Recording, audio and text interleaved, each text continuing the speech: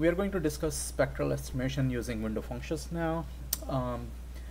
Before we discuss that, let me tell you why do we use window functions and what are window functions. Basically, window functions are different functions that are used to smooth out the input data for which you are trying to find the spectral contents. Why we have to smooth out the input data or the data for which we are trying to find the spectral content. So if we go back to discrete Fourier transform discussion, when we started that, the idea was that you take any t0 seconds of a signal that you're interested in, and then you sample that signal with the sampling frequency, and then you repeat those samples to make a discrete periodic signal.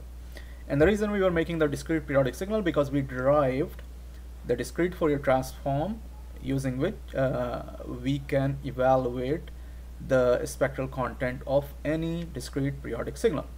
So once we have a discrete periodic signal, we can use discrete Fourier series to evaluate the spectral contents. So the discrete Fourier transform, as I explained in the notes and in the video, discrete Fourier transform is basically discrete Fourier series over one period of samples, and discrete Fourier series coefficient dk is scaled by n. So you discrete Fourier transform x of k is basically n times dk. That we have discussed. So the condition for discrete Fourier transform was that we take the samples, discrete samples for one time period, and then we repeat those samples. Now there is another condition which says that when we repeat the samples, they have to be or they should be continuous to each other. What do I mean by continuous to each other? So basically, if you have samples, let me draw it. So if you're taking samples, let's say you take 4 samples, you have sample number 1 or sample number 2. Let's say sample number 1 is 0, sample number 0, sample number 1, sample number 2, sample number 3, and then you repeat this, right? So this is pretty much your signal like this. So now what's going to happen when you repeat this? So if you have a signal like this, let's say, and let's say you cut t0 seconds of this signal. So t0 is this right here, right? So when you repeat this signal, when you take the samples and you repeat this signal, how it's going to look like? It's going to look like this, and then at this time where you cut it, it's going to go down because you are going to repeat this again, and then it's going to be like this. Of course it's going to be discrete, so it's going to be samples, but it's going to look like this, something like this. Of course it's not perfect that I'm drawing, but you get the idea. So this signal at this instant of time right here, it is what? It is discontinuous. Why? Because at this instant of time you have a high value and you have a low value. So if a signal is continuous, that means the next cycle of the signal pretty much starts where the last cycle ended. So if the signal is like this, like getting the last sample is at 0, so the next sample is starting at this, that signal is continuous. Now this signal has a not continuous, it has a continuity, sorry. So this signal has a discontinuity right here, and anytime you have discontinuity in a signal, it gives rise to harmonics. And what do those harmonics do? I'm going to go back to the last example that we discussed in the last video. Those harmonics are here. This is called spectral leakage. This is called spectral leakage. All this thing, this is produced by the harmonics that happen when you don't take the t0 seconds of the signal that you're sampling in such a way that you introduce discontinuity at the time that you cut it. So these harmonics take place because of that phenomenon, and this is called spectral leakage. It's called spectral leakage, which is given right here, spectral leakage. So this is the background as what happens if you introduce discontinuity in a signal that you are going to evaluate for discrete Fourier transform. So now the question is how to reduce spectral leakage. And to reduce spectral leakage, we use window functions. And what are window functions? As I mentioned in the beginning of the lecture, that window functions are the functions that smooth out the input data. What do I mean by smooth out the input data? Basically, it smooth out the edges in general of the input data. So it makes the edges pretty much zero. Edges of the data, it makes them zero. So when you repeat that data to make a continuous signal, a periodic signal, then basically you are not introducing discontinuity at the point of repetition, right? Okay, so there are 5 window functions that are discussed in your book, 4 in this chapter and 1 in chapter number 7, and these are the window functions. Rectangular window, which is basically no window function. It basically says I multiply the data by a rectangular window, so it's not going to really affect the data. Triangular window function, something like this. So when you multiply input data by triangular, basically each point of the data is multiplied by the corresponding value of this triangle. So as you can see, if you multiply the extreme points of the data, the first few points and the last few points, then of course they are close to 0 when you multiply it, because the first value is 0 and the last value is 0.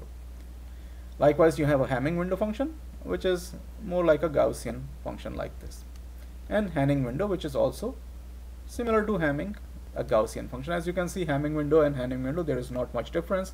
The coefficient is 0.54 here, it is 0.5, and is 0.46 and 0.5. So there's not much difference. Now, how do you generate this these functions, window functions? It's very, very easy. N is the number of samples of the input signal. So remember, the window function length will exactly be the same as the input function because you are multiplying the 2 vectors together. So they need to have the same length. So n is the length of the input vector, and lowercase n again, like the input vector goes from 0 to uppercase n minus 1, likewise it goes from 0 to uppercase n minus 1. Right? So once you know how many data points are there for the input vector, you can easily generate any of the window functions.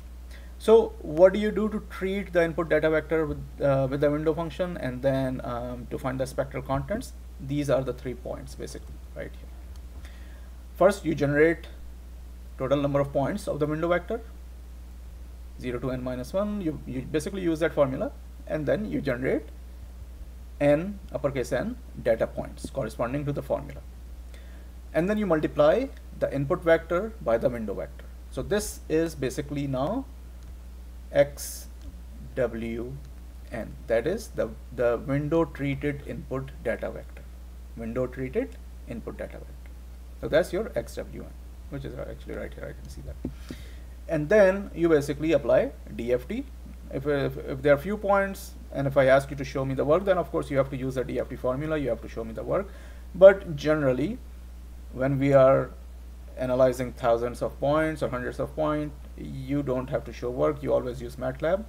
So then you use the DFT, the FFT function in MATLAB to analyze the spectral contents of the window treated input data vector. And once you have that, you can compare it with the original spectral content for the original function x of n, and then you can see how it has reduced the spectral leakage. So we go to an example. So basically this example is the continuation of example 4-4, where you saw all that spectral leakage that I pointed out. So what we are going to do, we're going to take the same function, same number of samples, but now we're going to treat the input data vector with Hamming window. So we're going to take same number of samples from the same function, and then we're going to multiply that by the Hamming window function. So we're going to go ahead and create a vector, this vector, using this formula, and there were 100 samples that we took in example 4.4. so uppercase n is going to be 100 and lowercase n is going to go from 0 to 99. Okay, so we're going to generate 100 samples of the Hamming window, and once we have those samples, we're going to go ahead and multiply those samples by the samples of the input data vector to generate window treated input data vector. And then we're going to go ahead and take the Fourier transform of that FFT. So this is the window treated input data vector. I'm using a stem function to plot it, that is, each sample, but you can also use plot function, and it's going to show you a continuous plot, both for the input signal and this. It doesn't really matter. All right, so look at the FFT of this, the DFT of this. So this was the original from example 4.4. These are all the spectral leakage as I mentioned out. Of course, our frequencies were 2000 Hertz, 5000 Hertz, and this is Fs by 2. What was that? 1500. So 7500 Hertz is Fs by 2 somewhere here over here.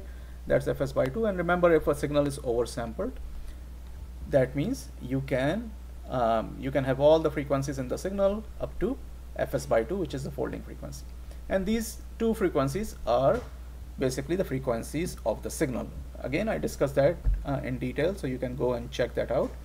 It's also given, of course, in example 4.4. So there are two frequencies in that signal are 2000 Hertz and 5000 Hertz. And of course, bunch of spectral leakage. Now look at this.